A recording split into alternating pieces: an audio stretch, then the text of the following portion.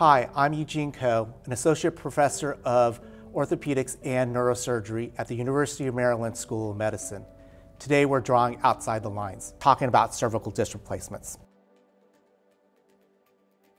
Patients often present with neck pain, and the neck pain can shoot down the arms and create a severe amount of what we call radiculopathy. When that neck pain is associated with radiculopathy, or arm pain, it's often due to disc herniations. And there's a way to preserve range of motion of the neck by getting the pressure off of the nerve elements by doing what we call cervical disc replacements. A cervical disc replacement is a condition where, as a surgery, where we end up preserving the range of motion of the neck and allowing the neck to have less pressure off the spinal cord.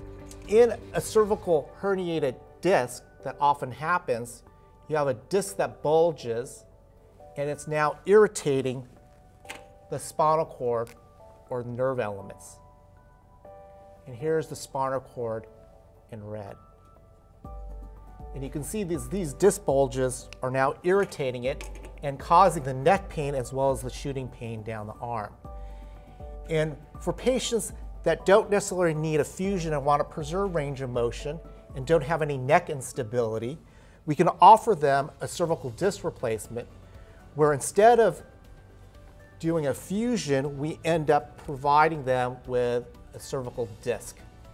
And that's simply by removing this offending disc material here and then placing a cervical disc replacement, which often contains two metal plates and a piece of plastic here that allows that segment to continue its range of motion of the neck, as well as getting pressure off of the spinal cord, and you no longer have the arm pain. Often this cervical disc replacement is reserved for patients in their 30s or 40s. In summary, cervical disc replacement is a valid way of treating cervical myelopathy or radiculopathy, getting the pressure off the spinal cord, and preserving range of motion of the neck.